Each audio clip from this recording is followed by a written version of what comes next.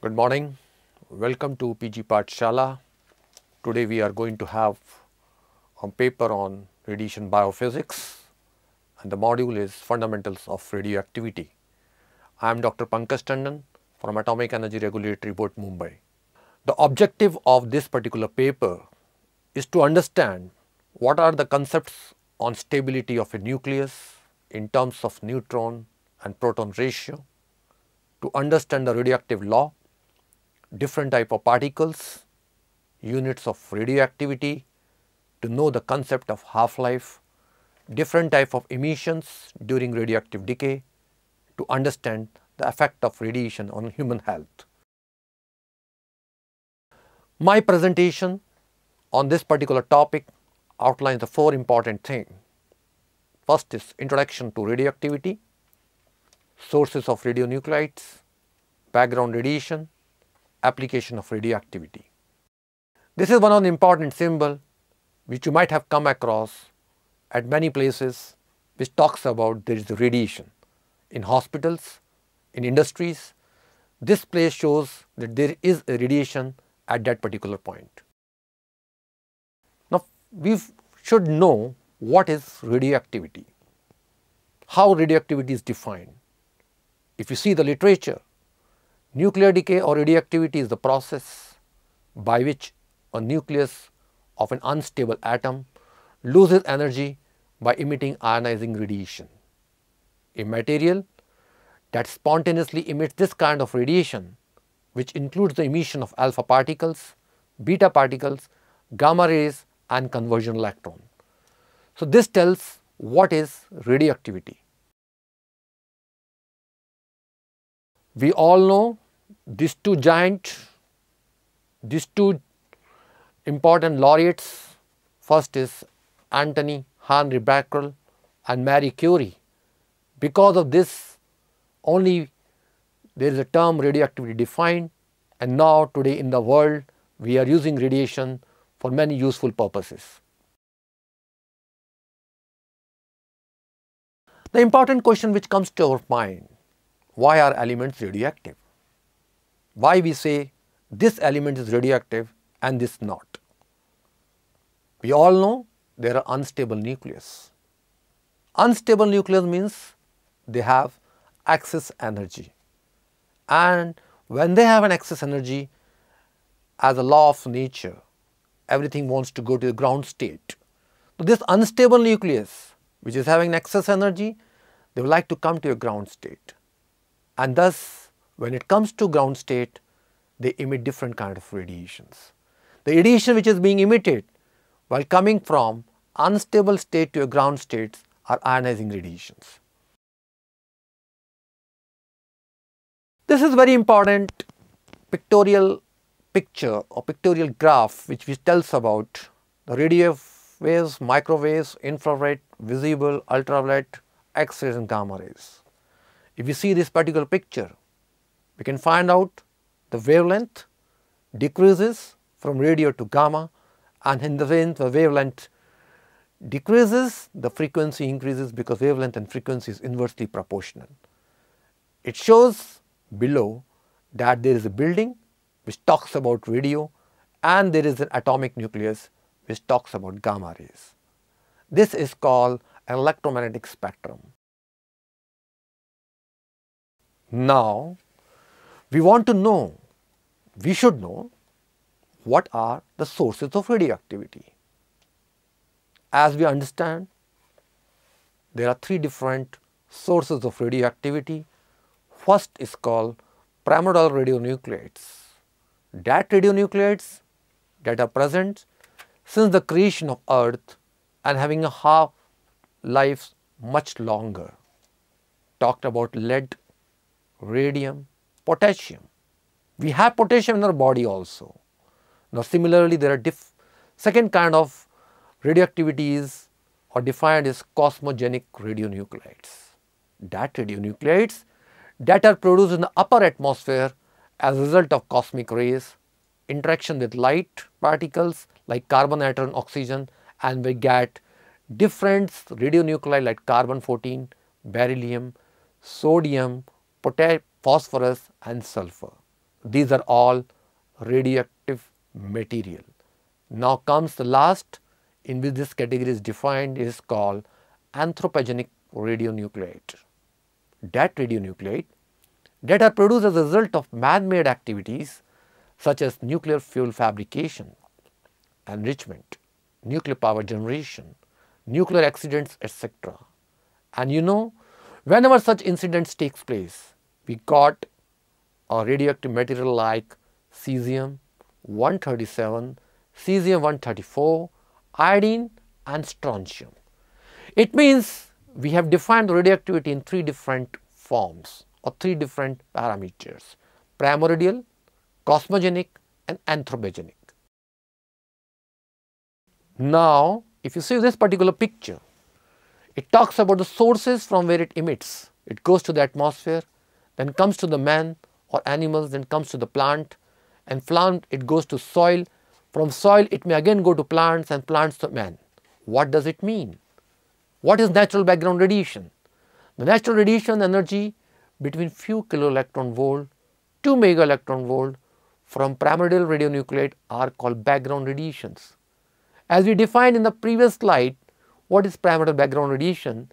The radiation which is coming from in the range of kilo electron volt to mega electron volt, and these are background radiations, and they may be in a terrestrial or extraterrestrial origin. So this particular picture tells about the source.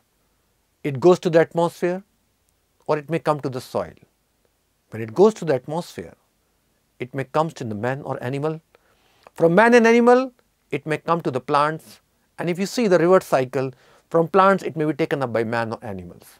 Similarly, when it comes to the soil, from soil it goes to the plants, or if it comes to the plant because of man and animals excreta, it goes to the soil. So these are what it is called background radiation.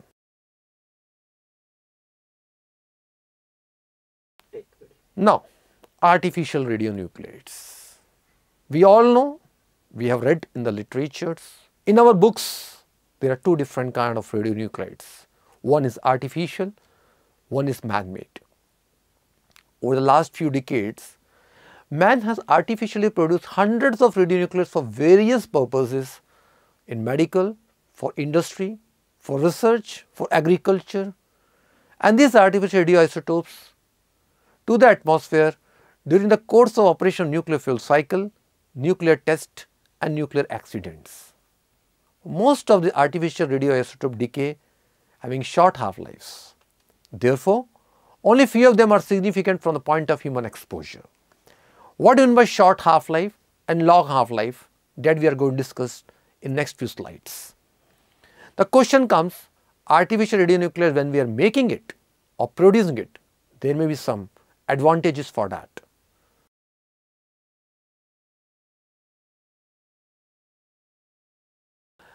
First of all, when we are dealing this particular module, there are certain key definitions which we should also know, until unless we will not be able to understand the radioactivity. Few terms which comes when we define the word radioactivity is Z. Z is nothing but atomic number. It is the number of protons in the nucleus of an atom. Nucleus, what is nucleus? It is nothing but a proton and neutrons which are located in a form in an atom is called nucleus. Now comes proton. Positively charged particle in the nucleus of atom is called protons, and mass is nothing but 1 AMU. What is neutron? Neutron are the particle which are neutrally charged. It means they do not have any charge. As we define the proton a positively charged, electron the negative charge, neutrons do not have charge, but neutron and proton both combine to make a nucleus. Then comes mass number of an atom. Number of protons and number of neutrons in the nucleus is called mass number. Now it means we have defined what is atomic number, what is proton mass number, and what are different type of particles like proton, neutron, electron, and proton, neutron both combine to make a nucleus.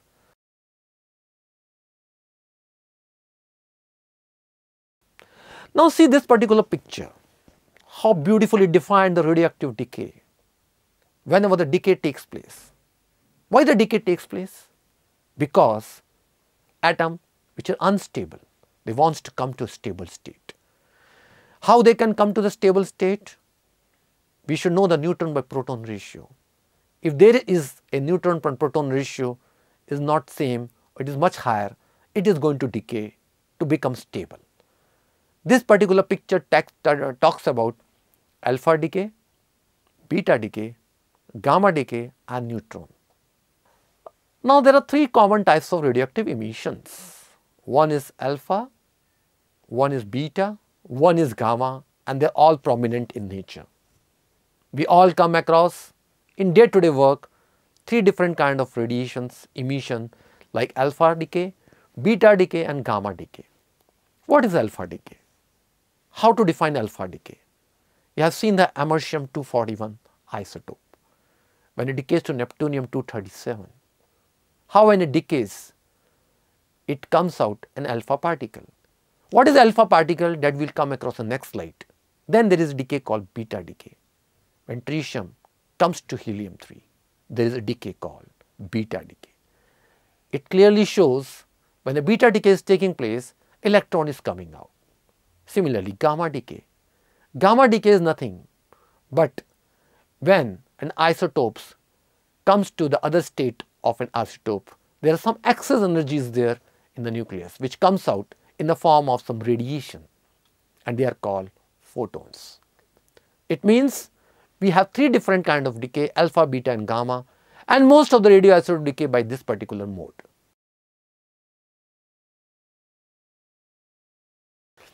Since last few slides we are talking about a nuclear stability. What is nuclear stability? There is a neutron by proton ratio. What is neutron by proton? It means the nucleus, there are neutrons, there are protons. If neutron by proton ratio is 1, it means the isotope is stable. But when there is a change in the neutron by proton ratio, then it means the nucleus is unstable. And so what happens? Either neutron convert to proton or proton converts to neutron. So there kind of reaction and unstable nucleus comes to a stable. This is a belt, a graph we all see whenever we talk about radioactivity in books. Is a nuclear stability belt.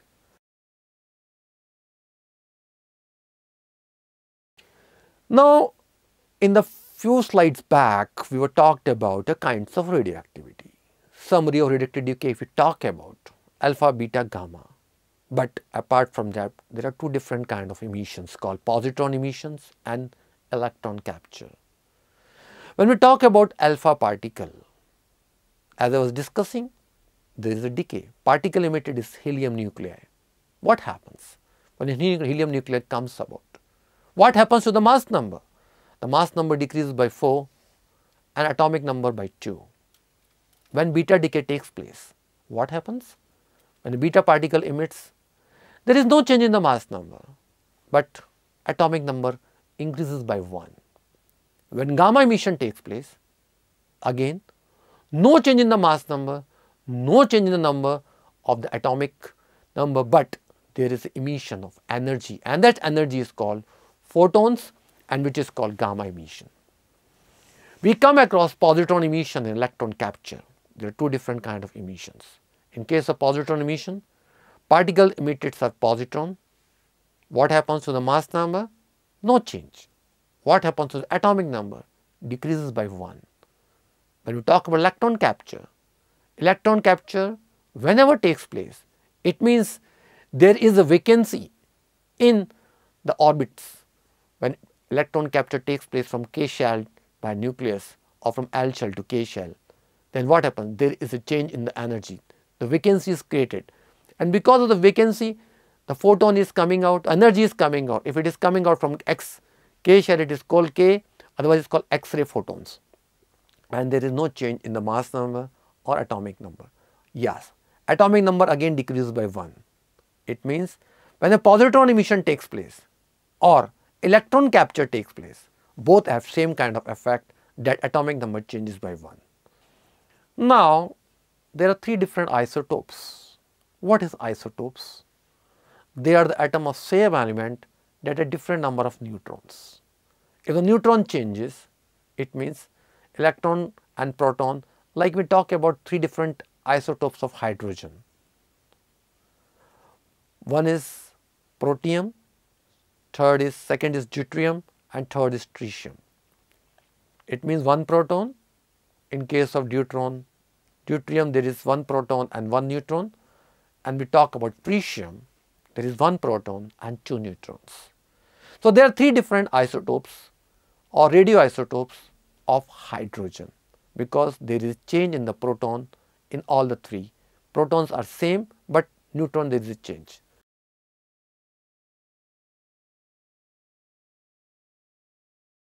Now we have dealt in the previous slides about different kind of radiation, but we should know now what are the unit of radioactivity.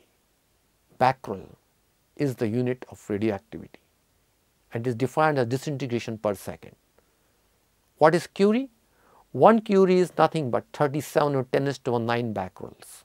So 1 millicurie is nothing but 37 megabecquerel.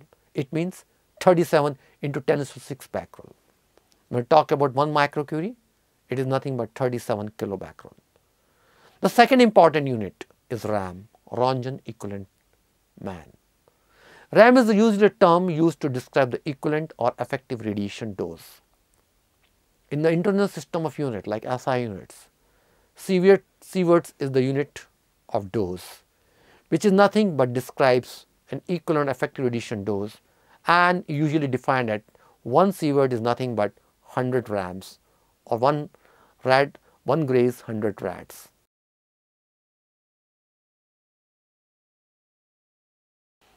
Now comes to the important term radioactive half-life. What is radioactive half-life? Usually all radioactive elements, they decay, as we are discussing in the previous slides, and when they decay, they comes to the second state or ground state or other isotope form. The half-life of an element is a time that it takes for half of the material you started with to decay. It means you started with X, after some time when it becomes X by 2, it means the half-life is, it defines the half-life. It does not matter how much you start with. After one half-life, half of it will have decayed, half of its original quantity. Each element decays into a new element, like carbon 14 decays into nitrogen 14, while uranium 238 radioacid decays into lead 206. Half-life of each element is constant. It is like a clock keeping perfect time. Whatever in the physical or chemical form the radioisotope is there, half-life never changes. Half-life is always the life in which half the radionuclide decays from its original value, and that remains constant. This particular picture, if you see, radioactive half-life. Half-life starts from uranium 238 and how it is coming to lead 206. Various decays are taking place from alpha, beta, then there is certain change of energies, and now the way it comes from how many years, 10⁵ years to 10⁻, and finally it comes to lead 206. This is how typically we define the radioactive half-life. Now when we see this particular picture, how much of this element remains after 4 half-lives? As we define, 1 half-life means half of its element is remaining. Now one more half-life goes, 2 half-life means again half. The third again half. It means when we started with 100%, the first half-life it goes 50%, second half 25%, third life 12.5, and similarly it goes 6.25%. In this way the half-life is defined. Half-life may be in years, maybe in days, maybe in seconds, maybe in minutes.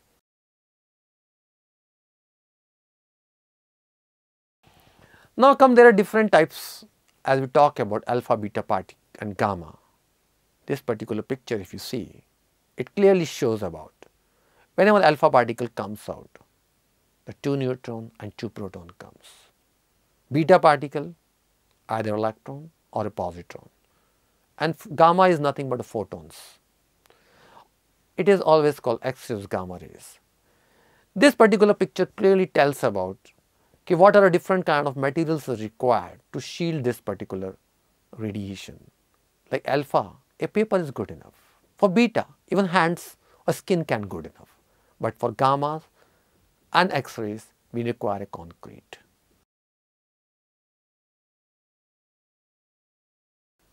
It's a beautiful picture about radiation penetrating power. The race starts between alpha, beta, gamma. Alpha, paper can be stopped. Beta can be stopped by glass. Finally, who is winning the race is nothing but gamma, who has crossed paper, able to cross glass, and finally lead.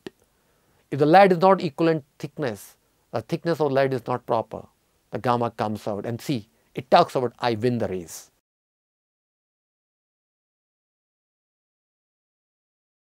Again, similarly, we have again defined the pictorial graph of alpha, beta, gamma. Alpha particles may be completely stopped by sheet of paper, beta particle by aluminum shielding, and gamma rays, however, can only be reduced by much more substantial objects such as a very thick piece of lead or concrete.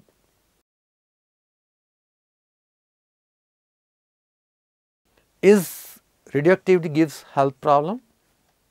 We talked about alpha, beta, gamma. They are all ionizing radiation. What do you mean by ionizing radiation? It is going to do the ionizing of the matter. It means when it comes and interacts with the body, definitely some reaction takes place, some effects takes place. And alpha, beta and gamma particle all add energy to the body tissues. The effect is called ionizing energy. It can alter DNA. Even though alpha particle is not very penetrative, if the decaying atom is already in the body, like inhalation, but they can cause trouble. It means when the radioactive material is outside the body, you are going to give an hazard. But when it goes inside the body, because of inhalation and ingestion, it is going to decay and it is going to harm. Alpha, beta is going to harm, but gamma may come out. The important three principles, which are called cardinal principle, by which we can able to shield the material or shield this particular radiation, is by time, distance and shielding. These are three principles which talks about that you can able to protect yourself. If at all you are going to be with minimal time with the radioactive material, then you are going to be less exposed. If you are going to handle radioactive material large distance, then again exposure is less. And if you use some kind of shielding material, as we discussed about paper, aluminum, glass for beta particle like, or concrete or lead, you can able to protect yourself. Now this particular slide, if you see, there is an X-ray machine. What is happening? It is giving some kind of radiation. You are able to get the picture of the chest X-rays, a film, and finally you come out.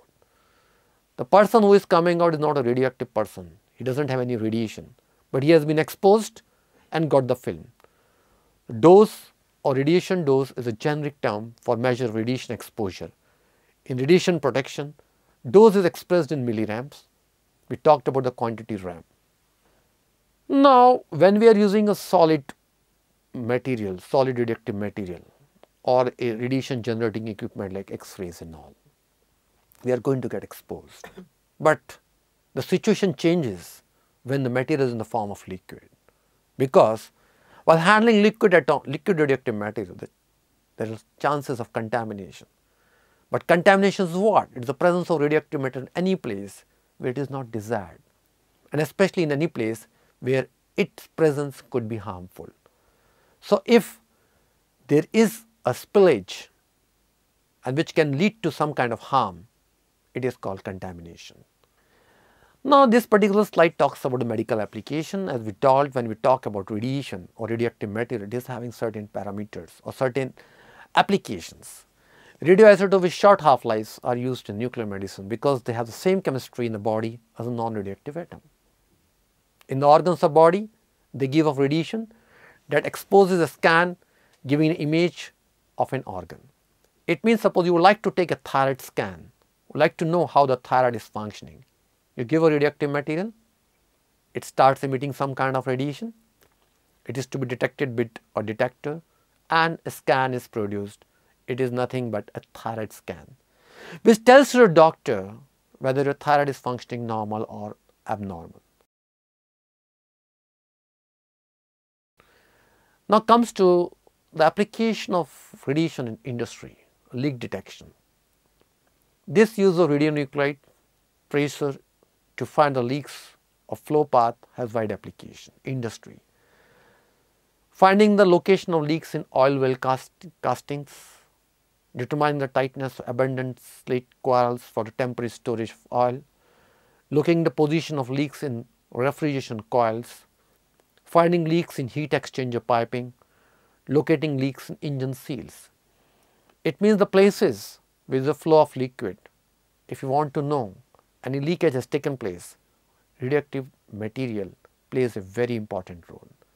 This slide text talks about when there is a flow of liquid and we would like to know how much, at which particular point there is a leakage.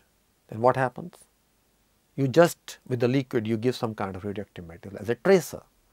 When the tracer flows, some radiation is being emitted, and the place where you find that the holes are there or some leaks have taken place because of joints crack and all, you find the counts change, there is a change in the count. So, this is the way to find any leakage in case of lines where the liquid have been flowed, where you cannot able to open and find out. If you want to control the thickness, we all know papers have been produced. The manufacture of aluminum foil, if you want to see it, the aluminum foil manufacturing is going on, but we have to maintain the thickness of this particular foil which is being produced. How it can be done? Beta emitter is placed, beta is emitting, radiation is coming out, detector is there, and finally we have a computer. This computer tells about by a system if there is any change in the thickness, and finally it feeds to the roller and roller then maintains the thickness. Now this is very important thing. We always know carbon dating. When a living tissue is there is a carbon 14 by carbon 12, there is a ratio which is same as atmospheric ratio. If the change is taken place, you can able to find out, yeah, change has taken place, and with that possible dead tissues. Now this mummy you can find out which is frozen in the Italian Alps. Now if I would like to know how old it is, by using carbon dating we can able to find out, and this particular mummy is 1991, it was found out, and we can able to find how old it is, at least 5,000 years old. The importance of radionuclides, as we have seen in case of agriculture, we can able to do the improvement of the crops by mutation techniques. The crops which gets, we can say, which the life of the crop, you can increase the life of the crop by using this particular radiation. As you can able to see that when the radiation comes on the seeds, then the mutant cultivars and how it takes place, and when there are no negative mutations and when there is no mutation, how it changes. Insect pest control. You can see this radiation which is very useful in case of agriculture where the insects are there. How to really control this particular insects. It can be used as a pest control, and you can full particular type of this you can able to control this particular insect which is going to create a problem for our crops. Preservation of food and agriculture product by radiations. You might have come across different kind of potatoes, onions and different type of spices where we increase the shelf life by using radiation. This is one of the alternate method of food preservation by irradiation of X-rays and gamma rays. It is used to prolong the shelf half-life of many food and agriculture products. It destroys bacteria and microorganisms in food, pre-packed or bulk and grains. The food exposed to controlled amount of ionizing radiation in shielded area for specific time to achieve desirable objectives. So, what does it mean? It means we are trying to increase the shelf half-life of the food by exposing different kind of radiations.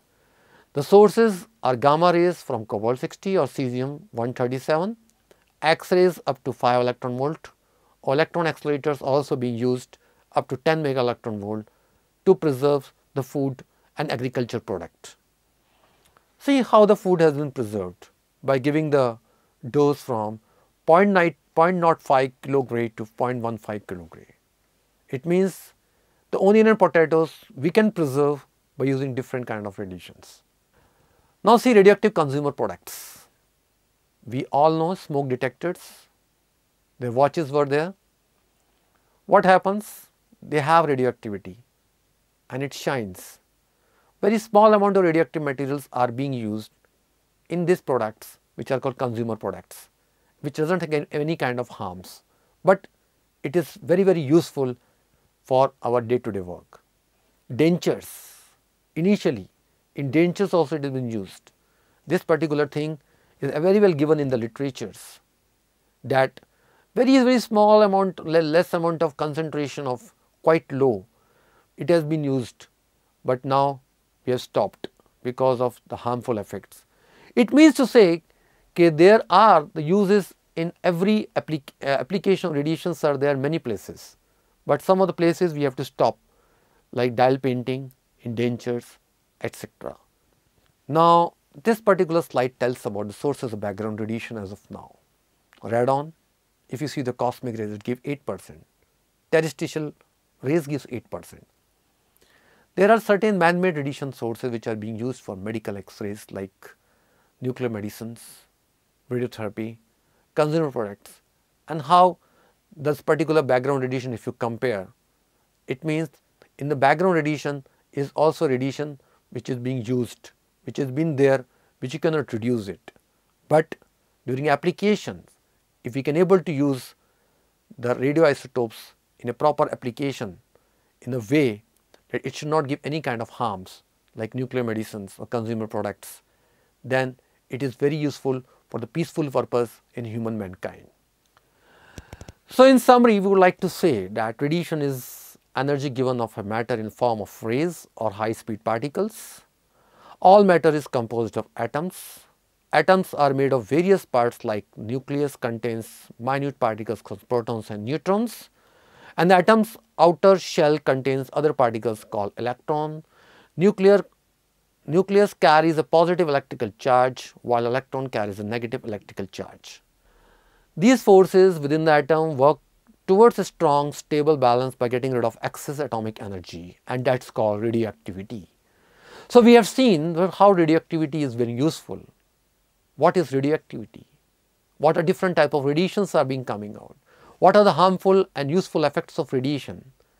In that process, unstable nuclei may emit a quantity of energy, and this spontaneous emission is what we call radiation, and the process is called radioactivity. This particular topic is very useful for human mankind if the radiation which is being emitted by radioactive material is used for peaceful purposes. Thank you very much.